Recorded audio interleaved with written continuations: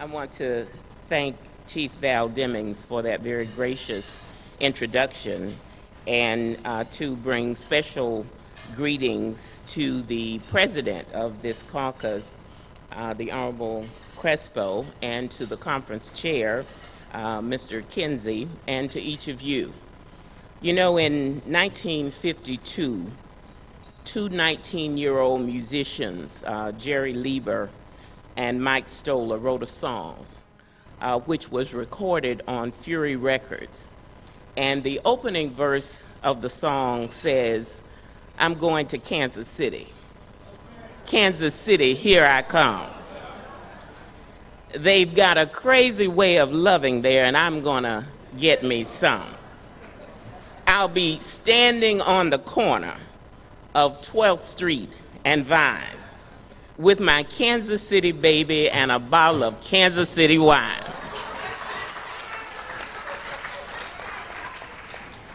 And you know, this song was recorded by a number of people, including the Beatles and James Brown.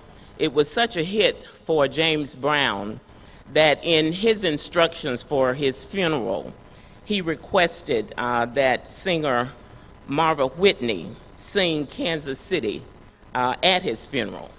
And that happened in Augusta, Georgia in 2006. It was such a hit for James Brown that he changed the lyrics just a little bit. He said, you heard the original lyrics, "There's a crazy way of loving there, and I'm gonna get me some." James said that there are some crazy little women there, and I'm gonna get me one. Now that was different for James to say he only wanted one, but he was going to Kansas City to find one. And James would do a spin and lean into the mic and say, "I might take a train, I might catch a plane, but even if I have to walk, I'm going there just the same. I'm going to Kansas City. Kansas City, here I come." And that song was installed in the Rock and Roll Hall of Fame. It won many Grammys. It is among the top 500 songs. It is now the official song of Kansas City. And what's interesting about the song is that the two 19-year-old musicians who wrote it had never been to Kansas City. And so they could only imagine what they would find in Kansas City.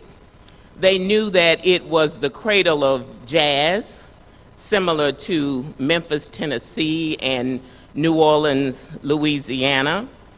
And they knew that there were all kinds of interesting things going on in Kansas City, but they had to imagine what they might see in Kansas City. And tonight I want you to imagine with me what you might see in Kansas City. And what you see in any city is determined by the leadership of the city and the imagination and the vision and the innovation of those leaders. So to tell you about some of the things that you would see in Kansas City today, I want to talk about one of the leaders who has left his mark on Kansas City. He was on the city council, as many of you are now, and he became its first African American mayor.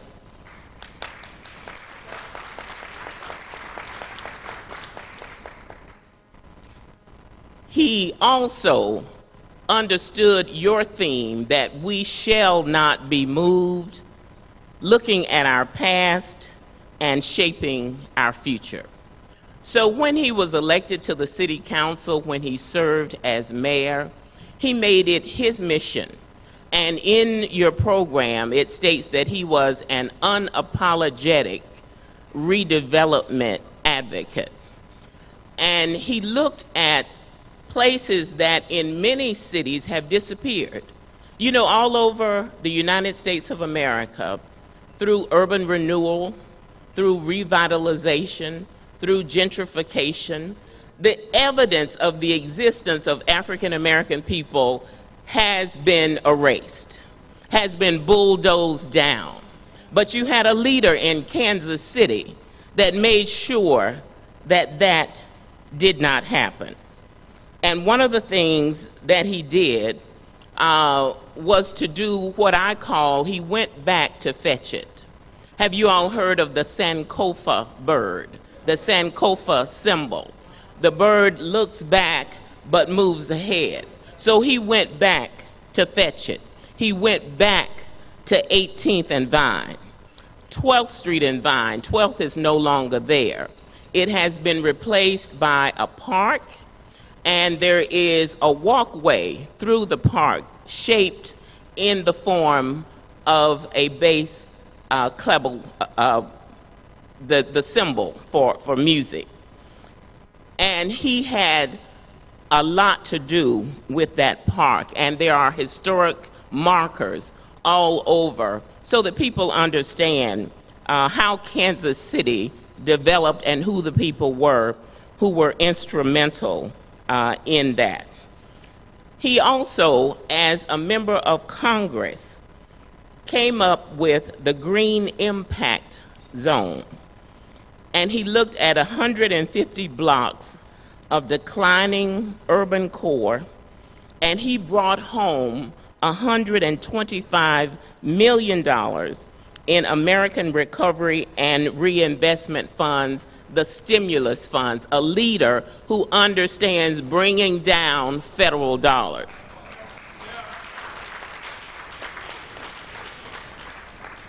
Now, I serve in the Florida Senate, and we were supposed to be in session for 60 days. I go back Monday because we have gridlock, because some people say we don't want any federal dollars. Well, the truth is, it's your money and my money, and we send it to the federal government every April 15th. And why not bring it back to take care of people in our community? So here we have a leader who understood bringing home federal dollars to address issues in his community. He understands revitalization. And with the Green Impact Zone, the objective there is to make this high crime area environmentally green. And I was with former Secretary of State Hillary Clinton yesterday, and we talked about the fact that we have Germany and Michigan generating more solar power than Florida, and we're the Sunshine State. So help me understand what sense that makes. But we have a leader who understands the power of green. He also understands where we're going in terms of technology. And so he worked in his district to create smart grid technology in most of the homes. Because when we talk about the digital divide, it is real. And so the vision of our speaker ended up making sure that in the inner city, there was this smart grid technology. He also understands that we have to claim where we come from. We can't have amnesia about where we come from. And so he is a United Methodist minister. And I imagine that he understands the passage in Joshua where children were moving to freedom from one place to another, and as they got ready to cross the river, they were commanded to take some stones, not pebbles, but stones, and take them across the river, and on the other side to build a monument. And generations later would ask, "What mean ye by these stones?" And you would be able to explain they are the evidence of how we got over. And so the evidence of how we got over is in Kansas City. And I am delighted to have him in my Senate District 12. And I tell people that I represent Mickey and Minnie and Shamu and Harry Potter and 470,000 people. And so I am delighted, Congressman Cleaver, to have you here before I go back to Tallahassee. He represents Missouri's 5th Congressional District, which is the home of Harry Truman. He is a member of the exclusive House Financial Services Committee. He's the ranking member of the subcommittee on housing and insurance, and also a senior whip of the Democratic Caucus. And during the 112th Congress, he was elected unanimously the 20th chair of the Congressional Black Caucus. Please join me in welcoming the Honorable Emanuel Cleaver.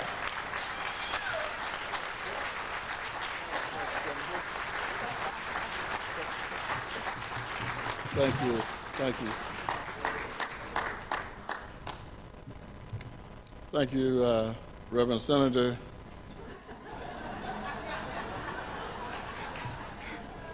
Reverend Senator Thompson just delivered a powerful address. May I open now the doors of the church? Is that one? Is that one? Actually, you know, the whole talent involved in elocution is something that goes way back into the history of African Americans, and it is not unusual to have people who can just stand up and wax eloquent, as did Senator Thompson. She is.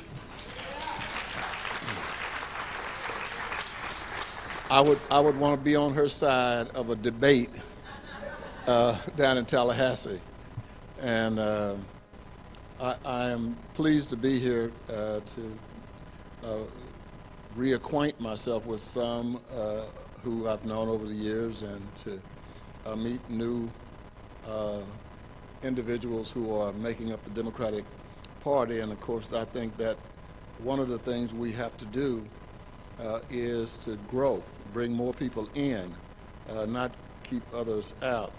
And one of the things I'm so happy about is that Val Demings is in the Democratic Party, and my hope is that she will also eventually become a part of the Congressional Black Caucus in Washington, D.C.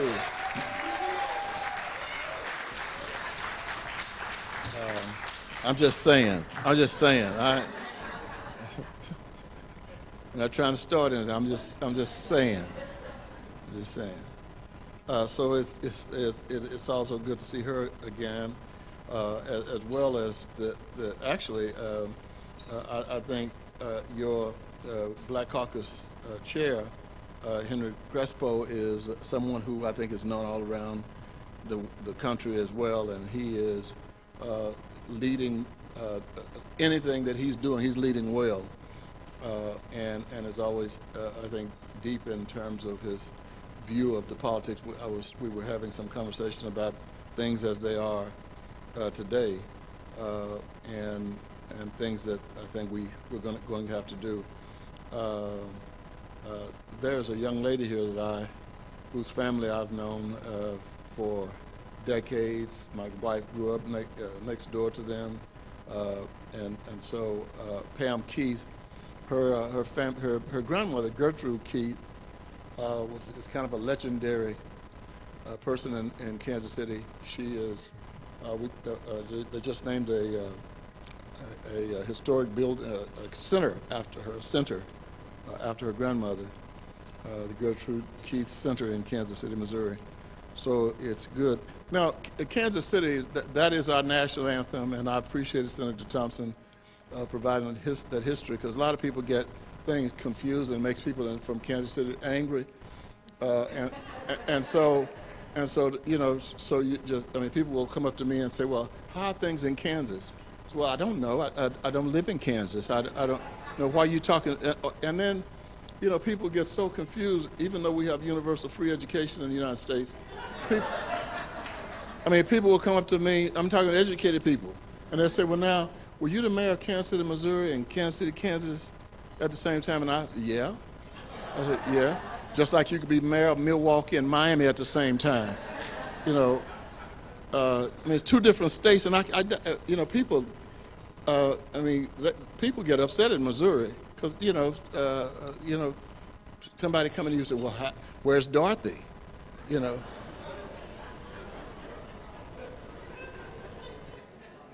Now, Shanika lives in Missouri on 38th Street, but now we don't know nothing about Dorothy.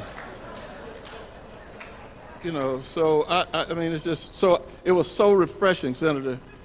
And the reason that song was written by people who didn't live there is that Kansas City in the 1930s on up to the mid-1950s was perhaps the most wide open city in the United States, which is what gave birth to all this music. Count Basie is from Kansas City.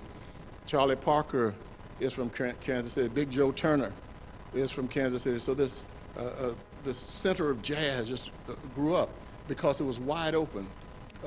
It was the second strongest mafia center in the country. Kansas City controlled Las Vegas for the mob. And when Pretty Boy Floyd came to Kansas City in 1954, I think, shot and killed 3 FBI agents and was given police protection for a week by the mayor of Kansas City. He wasn't arrested until a week later when they arrested him in Tennessee. To give you an idea how wide open Kansas City was. And so, if you were an entertainer, you never would reach anything unless you played in Kansas City. And so we revitalized that. In fact, on the 13th, we'll have the second annual American Jazz Walk of Fame honoring individuals. But I didn't come here to talk about Kansas City. I am coming to talk about the things that I think all of us are concerned about, and those things are related to the future of the United States of America. And I can tell you that the future of this country depends inextricably on what the people in this room and people like you all over the country will be able to do.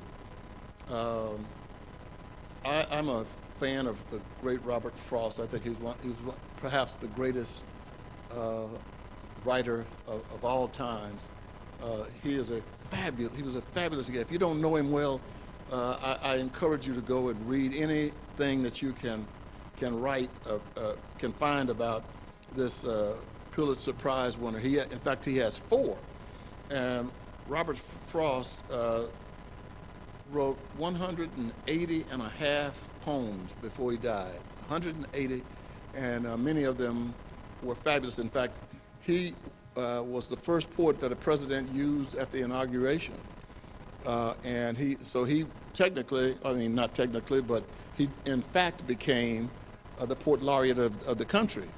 And that paved the way for President Clinton to also bring in a poet laureate who was Maya Angelou. And so Robert Frost is a fabulous person. If you're into reading poetry, read him. Robert Lee Frost. Was born in San Francisco, and when you hear the quote, "Good fences make good neighbors," and most people attribute those words to Robert Frost, and that's only because he in one of the poems he wrote called "Mending Fences," he says that. However, all he was doing was quoting what has been said 1,000 times in 1,000 cultures for 1,000 years in various ways. It was not new. But when I thought about it after I first began to connect myself with Robert Frost, I thought, this is not right. Good fences don't make good neighbors. Good fences stand as the testimony that we can't be good neighbors.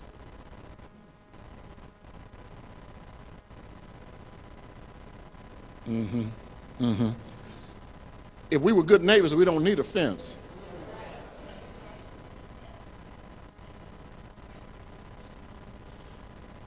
Good fences make enemies.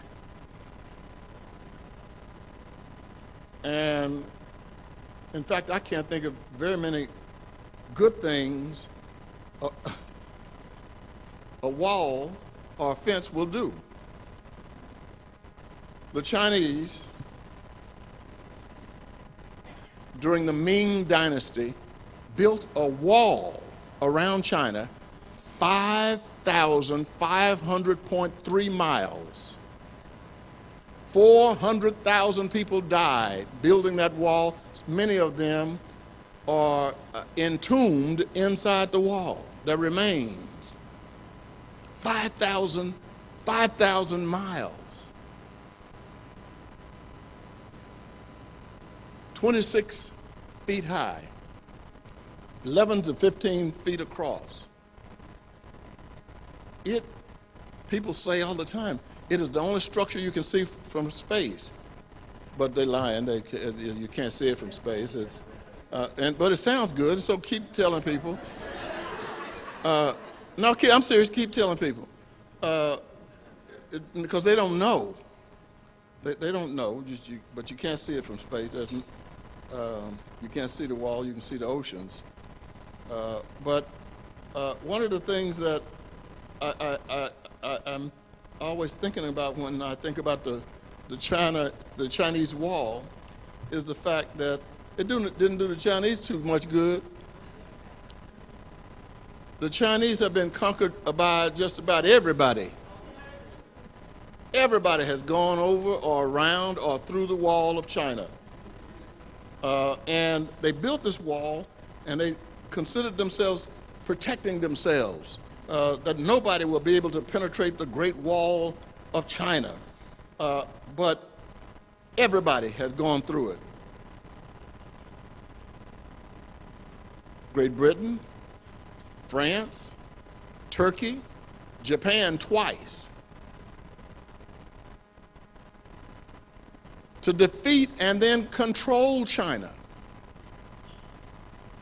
So the wall didn't help them. Why in the world do we think walls are so good? We just stupidly spent billions of dollars to build a wall between Mexico and Texas to keep out some folk from God's country. I never have understood that. God, I heard somebody say one time, the earth is the Lord's and the fullness thereof, or how it's interpreted is, and everything that's in it. And so, we're going to wall off. Somebody come in your house and build and divide a room in your house. In your house. And that's what we've done. We wouldn't have so many problems in this country if the Indians had had better immigration policies.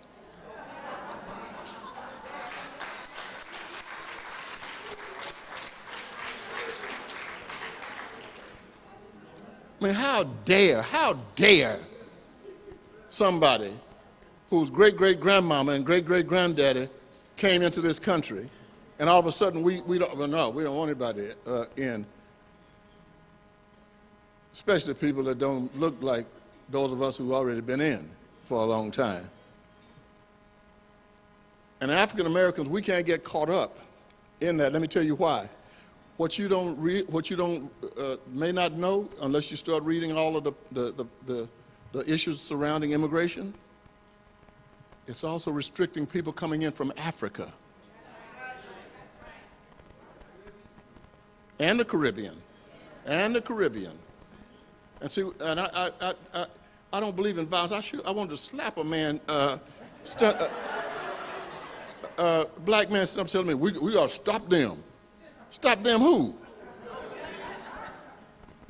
The black people coming from Tanzania, Kenya, Haiti. And so we can't get caught up in this. Or we end up fighting against our own self-interest. And so we built these walls, and we have continued to build walls over and over again. In fact, the human race seems to be perpetual wall builders. I have twin boys, and we go, I was born and raised in Texas, so we make that trip to Texas a couple of times a year. And every parent in here with more than one child can identify this. Daddy, he touched me. Daddy, he's scooting over here on my side. Am I making it up? No. So I said, well, how do you know? He said, well, I drew a line down the seat, and he crossed over to my line. Now, these are kids, and all of a sudden they built a wall in the back seat of my car. Make no house, no car payments, and I drew a line. I mean, that's an example of how human beings seem to always want to build a wall. We're constantly building walls of confusion. We love walls of confusion, and the immigration issue is just one. Do you know that people can use language and build a wall and then get the people who are being walled out to help build it? Let me explain. I listened to some of my friends on the other side of the aisle say things like, I'm against the death tax. And then I look up and some poor folk, I know I'm against the death tax. I mean, what they mean is they're against death because they have no idea. I mean, I'm against death too. And so they just, all they did is connect it up with the word death, and the people who designed it knew that we'd have some suckers. Now, it's called the estate tax. It's a wall of confusion. So they turn the country against the estate tax because they call it the death tax. Now, here's what it means, and I know there's about 25 or 30 rich people in here. I mean, listen to this. Listen to this. The only way you have to pay taxes on what you inherit is if it's over $5 million. In some places, 3, but now, and so here's somebody broke.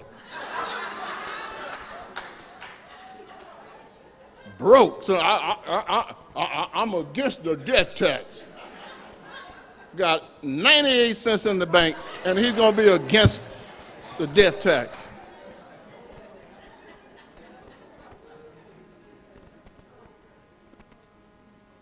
I mean, walls of confusion. They do it all the time, and then we fall for it, and fight against our best interest when we do so. You know, my state of Missouri, which is, you know, Alcee Hastings got on all the late night shows.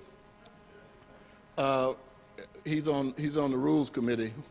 Nothing comes to the floor, well, it shouldn't, as you know, Senator, come to the floor unless it goes through the Rules Committee. So it's supposed to be the most powerful committee because you can't get any legislation on the floor to be voted on because they've figured out ways to maneuver and get around that. But one of the things that Alcee Hastings said in the Rules Committee that ended up on all of the late night shows, and it was just exploded all over the world, is we had and the guy who got beat up has an office next to mine, and so Alcee Hastings told him that, you know, he said, I wouldn't live in Texas if it was the only state we had. and he said, you know, it's a crazy place, and it is. And I was born there. I was born and raised, and I graduated from Prairie View. I mean, but Alcee Hastings was right. So is my state of Missouri. Walls of confusion. Here, let me show you what happened. People would come to Washington, and they would protest the Affordable Care Act. Now, so the Kentucky governor figured out that the people were crazy. So what did he do? He renamed it in Kentucky, and everybody just went crazy, joining. And then people were standing in line to sign up and saying, now, this is better than that Obamacare. The same thing with another name. And then you got places like Florida. Now walk with me now. Walk with me. Don't stop walking with me now. Because Missouri's in the same bag. The Missouri General Assembly on Monday morning could take 30 minutes and give 300,000 Missourians insurance who don't have it. 300,000. And most of them are not black or brown. All they have to do is expand Medicare. That's all they have to do. And you know how much money it will cost the state of Florida if they did it? Zero. Zero. Walls of confusion. And many of the people who don't have insurance are supporting the people who won't give it to them.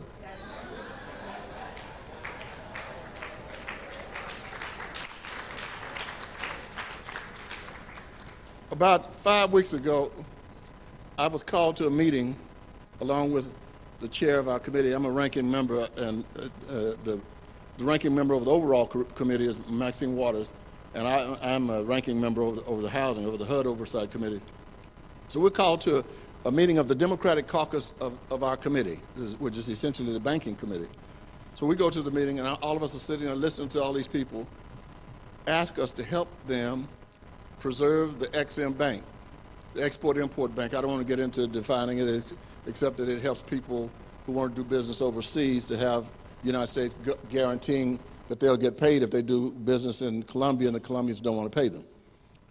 So I'm sitting there, and in front of us, asking us to do this, is the U.S. Chamber of Commerce, all kinds of business leaders from all of the big banks.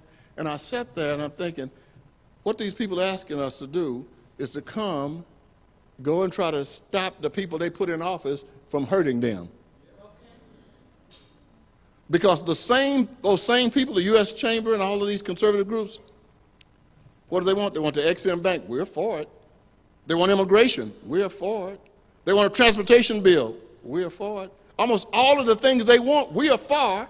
So they go out and give money to a group of folk and then come to us and say, please stop the people we just gave that money to and gonna give it to them again in another 2 years. Well, you're not walking with me now. Now walk with me now. I mean, this is absolutely crazy. It is crazy. And we can't afford to join anybody in discriminating against anybody.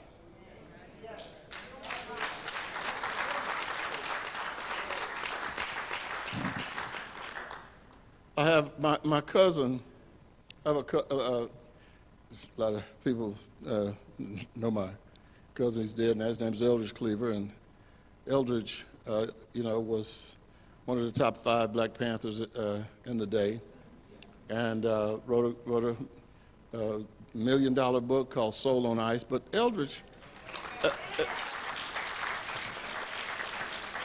Eldridge's wife, Kathleen, after Eldridge died, went to school, got her degree, then went on to law school, got her law degree, and now she teaches law at Emory in Atlanta and just finished doing a semester at Howard teaching in the Harvard School of Law. But I was talking with her a couple of weeks ago, and she said, I just want to tell you, you got a new little cousin, And she said, my grandson. And I said, oh, my goodness, I can't wait to get back to Atlanta so I get a chance to see him. And so I said, so what's his name? And she said, oh, his name is Mohammed Cleaver. Kathleen, have you lost your mind? Have you lost your black mind? Look here, let me tell you something. This boy gonna get discriminated against because his name is Mohammed and then Cleaver. I know. I was on the watch list. We can't discriminate against anybody.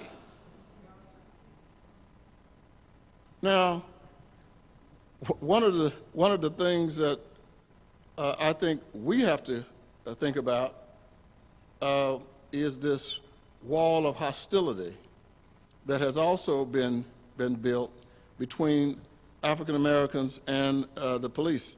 Now, I've seen Val Demings on national TV shows talking about this issue, and she is quite eloquent in discussing this. And I'm always pleased when I see her on these talk shows. But I'm from Missouri. We have a little town called Ferguson. And what is important for you to understand is that the civil rights movement bypassed Ferguson. It's a town that's still in the 1960s. Think about this, Chief. 22,000 people live in Ferguson. Last year, they issued 33,000 traffic warrants. That's one warrant per person plus visitors.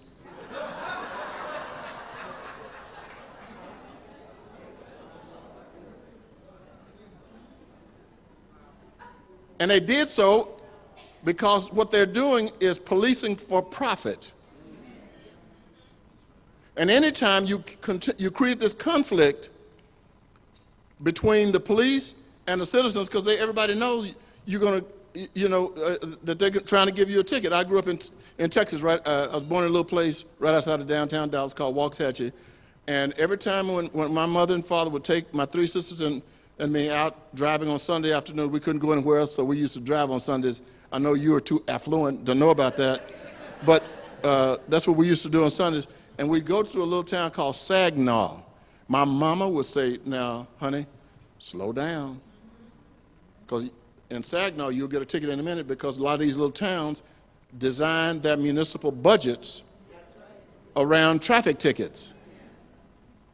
And so that's what Ferguson has been doing. And, and so you're bound to have some problems. And Ferguson is so small, you could have, community policing. Here's the deal.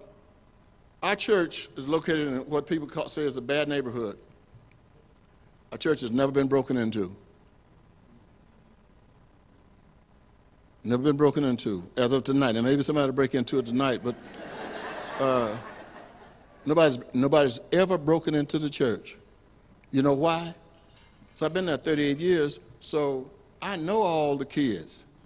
And we've helped half the kids over there, and so the word is out in there, don't go over there and mess with the church. You can go break in some houses and stuff down the street.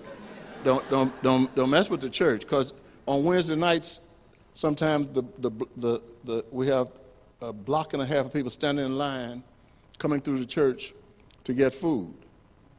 And so we don't get broken into.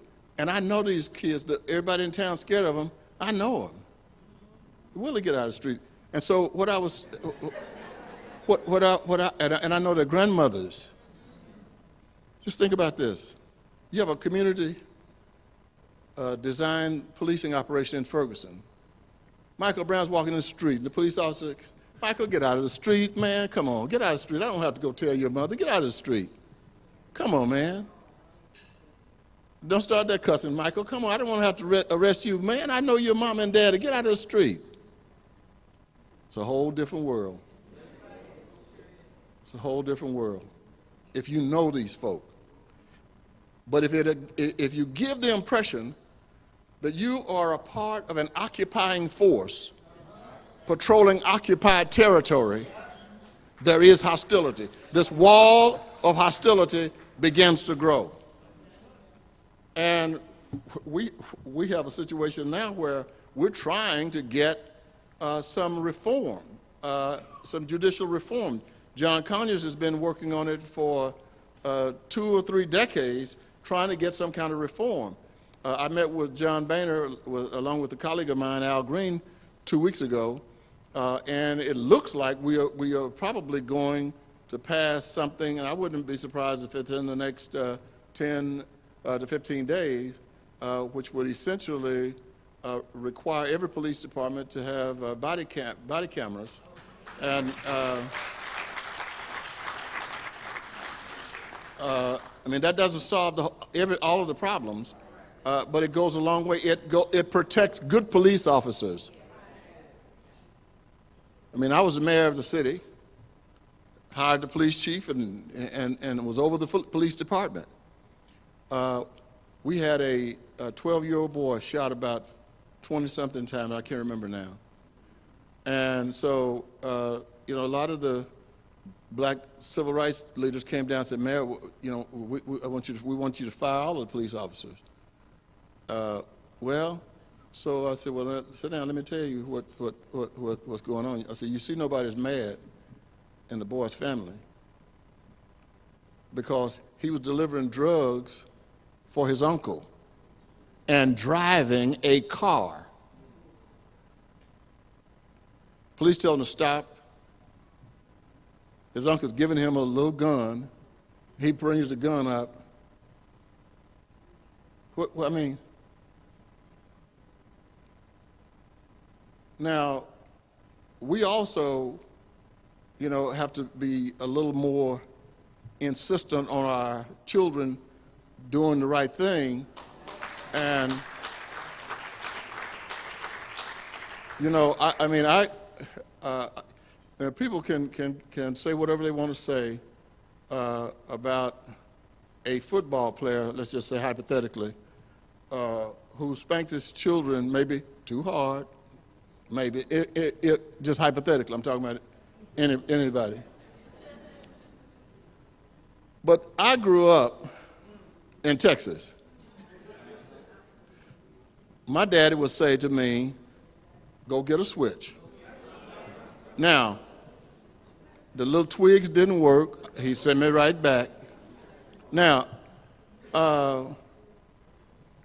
my daddy told my 3 sisters, I mean, now they didn't hardly get in the spankings, to be honest. They try to act like it, but it was just me. And my dad said, okay, y'all call the police on me if you wanna. They better give me the chair. And we knew it. When I was growing up there, we got a little old black and white TV. I lived in public housing for a while, we had an old black and white TV. And so they had a show called Father Knows Best. And I remember we had one TV in the house, so all of us are sitting around watching the TV, watching Father Knows Best. So the little girl, Kathy, gets mad at her dad, and she runs up and closes the door, and her daddy's don't be no door. Kathy, open the door. My 3 sisters and I went to bed. We didn't want our daddy to know we saw it. That was, you know, we ain't got nothing to do with this. And one of the problems is that, in some ways, TV has given a vision of the black family that has never been real.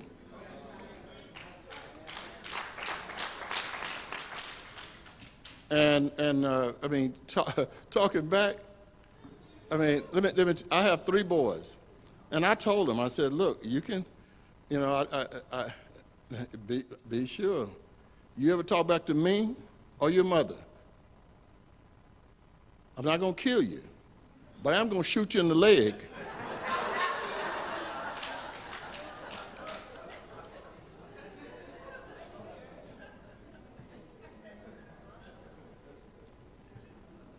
You gonna go to work every day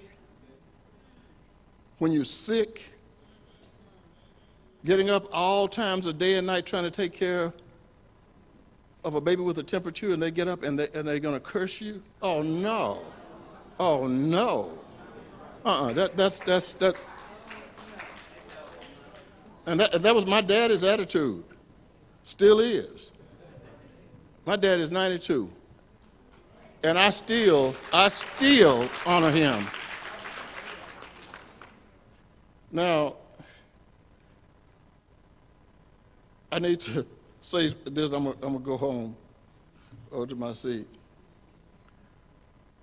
Look, Democrats must be wall bangers. Wall bangers.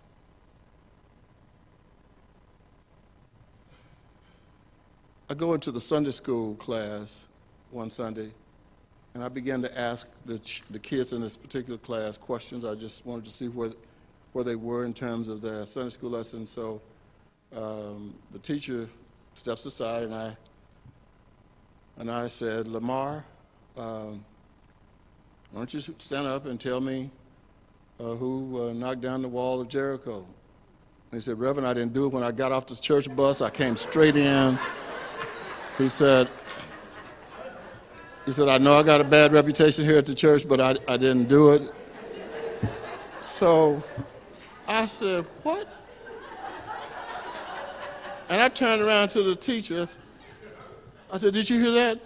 And she said, he didn't do it. She said, I was at the door.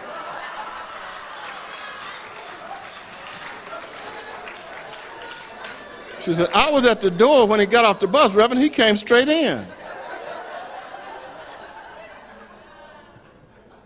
So I'm a United Methodist pastor. I serve under real bishops. I'm just all I'm saying is our bishops can appoint and disappoint. So I'm thinking I'm getting ready to get moved as soon as this gets out. My kids and the teacher. So I thought I can protect myself. So went to the church administrative board meeting, and I said, I hope I don't have to retire, resign, or get out of here. I said, because we got a serious problem in the Sunday school. And so chairman of the board said, what's going on? I said, look, man, I go to the room and I asked Lamar about the Jericho wall. He said he didn't knock it down.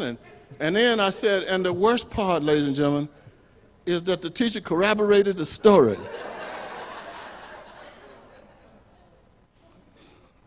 So the chairman said, well, we don't care who knocked down the wall, Reverend. So we're going to pay for it. So that's...